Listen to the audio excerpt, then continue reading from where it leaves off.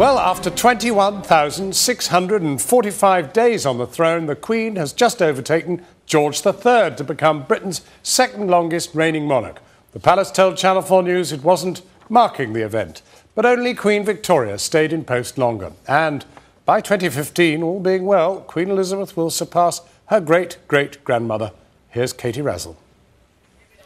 Celebrating in the grounds of Windsor Castle. As of today, the Queen is Britain's second longest serving monarch. But that's not why she's smiling. The scene instead, the Royal Windsor Horse Show. Sporting a range of her trademark headscarves and a change of coat, it was a good moment to check out the latest riding gear. One of her horses also won a couple of races.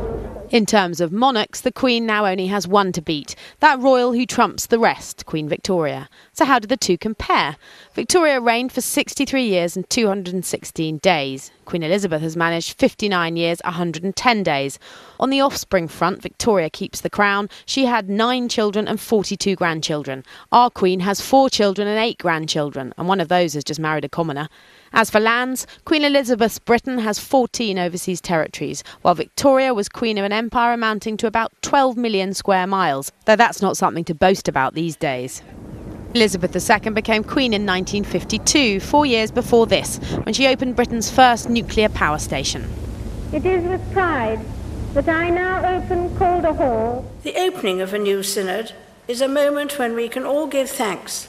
She's already our longest married monarch, unlike Queen Victoria, who reigned for 40 years without Prince Albert. She had these flirtations with John Brown and her favourite servant, the Munchie.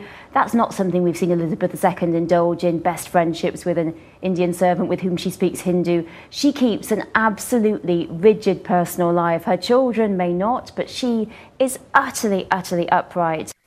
The Queen's united, though, by a love of dogs. Victoria kept 35 of her favourite Pomeranians in the royal kennels. Queen Elizabeth has had 30 corgis and even introduced a new breed, the Dorgie. In terms of tipples, Queen Victoria's was said to be claret laced with whiskey, while Queen Elizabeth is rather partial to a gin and Dubonnet, we're told. The national treasures of Queen Victoria's reign were the likes of Charles Darwin, Dickens and W.G. Grace. Who are they now? John Lennon, perhaps? Stephen Hawking?